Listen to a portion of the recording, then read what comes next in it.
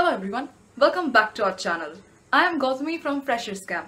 Hope you all are doing great. If you haven't subscribed to our channel, then please do so and hit the bell button to get the latest updates.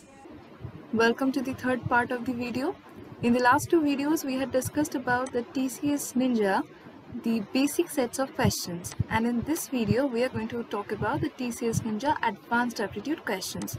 So, here is the first question today. How many pairs of m and n integers satisfy the equation 4 to the power m into n squared plus 15? Alright, now this is according to their plan, that is, please do not add white space around the answer.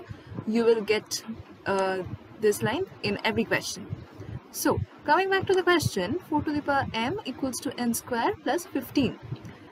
As far as I'm concerned, there is no shortcut for this. Here you will have to try out certain integers that actually satisfy the equation, and in most of the cases, these integers are single digits.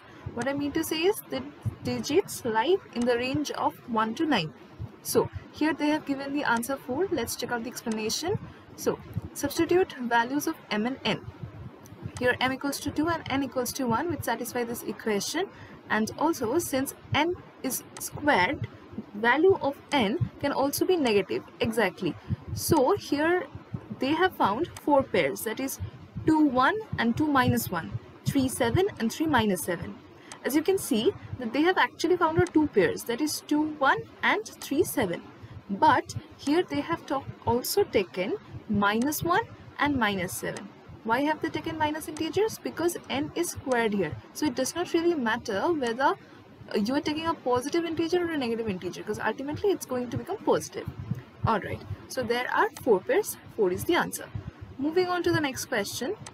Of all the non-empty subsets S of these elements, that is 1 to 7, how many do not contain the number S, where S denotes number of elements in S? For example, 3 4 is one such subset, since it do not contain the number 2. Alright, so here this is from set theory, which is quite interesting. You'll have to solve this by the the formula of permutation and combination. Here we will require only the formula for combination.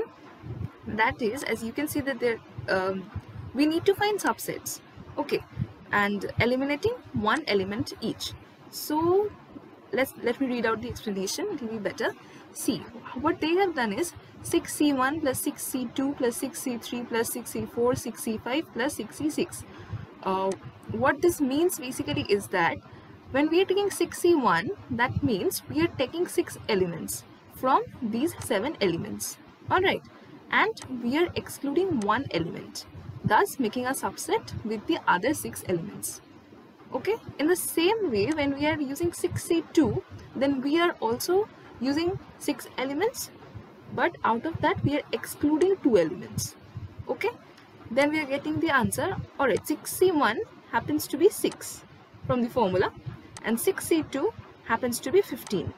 So in the same way, we have been adding all this, which came out to be 6 plus 15 plus 20 plus 15 plus 6 plus 1, and the answer comes to be 63.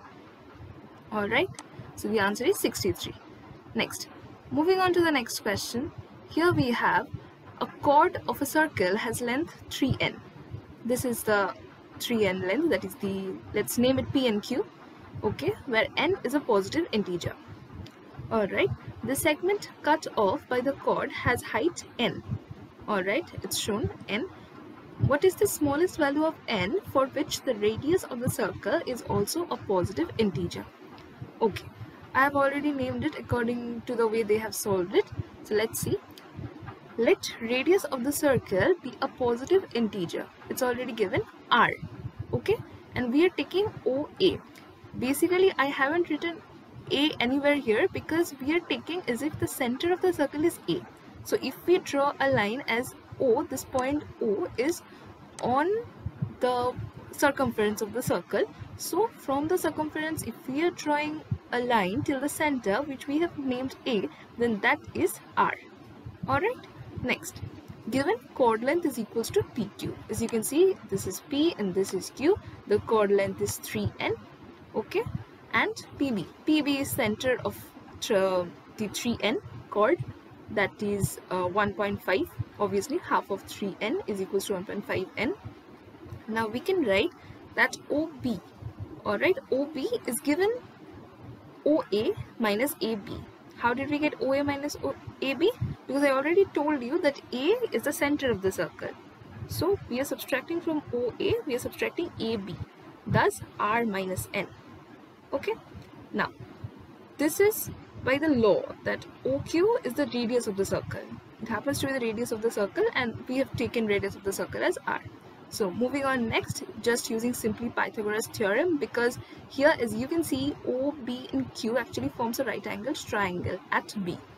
Okay, so by basic Pythagoras theorem we can write that OB square plus BQ square forms OQ square, and we have got the values of each in the terms of R and N.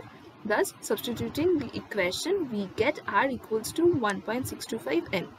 Here we are not asked about the radius, we are asked about n, for the value of n for which R comes out to be a positive integer. Now this 1.625 isn't an integer, as we all know, so we need to multiply it with something. Upon multiplying it with 4, we get 6.5, which is also not an integer. Moving on, we multiply it with 8 and we get 13 is a positive integer. Thus the value of n is 8. The answer will be 8. Alright, moving on to the next question. Number 4. How many ways can we give change for rupees 100 using 1 rupee and 2 rupee coins? For example, rupees 5 we can give 3 ways. Okay, this is an example that we need to account for. Okay, now thinking about this question, solving the question that we have been given, they have said that the answer is 51. How are they getting 51? It's very simple. Let x be the number of 1 rupee coins and y be the number of 2 rupee coins. Okay, so x plus y equals to 100, as we have to give a change of rupees 100, so it's obviously x plus y equals to 100. And for the starting, let's take that we are giving the change all in 1 rupee coin. Okay, so x is equals to 100 and we are having no 2 rupee coins, so y is equals to 0. Then likewise, y is equals to 1 and x equals to 98. So basically when we are giving 98 1 rupee coin and we are left, we are supposed to give 2 rupee more to make it 100, then we can give only 1 2 rupee coin and we will get this combination, that is x equals to 98 and y equals to 1. In the same way, this thing actually goes up till, starting from x equals to 100 to y equals to 0, this sequence or series goes up to y equals to 50 and x equals to 0. This is the scenario when we are giving all 2 rupee coins to pay a sum of 100 rupees. Thus, we have to give 52 rupee coins and we do not have to give any 1 rupee coin. Okay, so here comes, this is 50 times for here for y, and here we get x equals to 100, that accounts for 1 time. Thus 50 plus 1, 51 ways. Therefore 51 ways of paying off 100 rupees in this ways.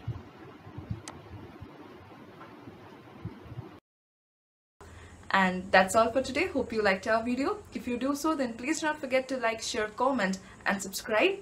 And do follow us on Facebook and Instagram for the latest updates. See you in the next video. Thank you for watching.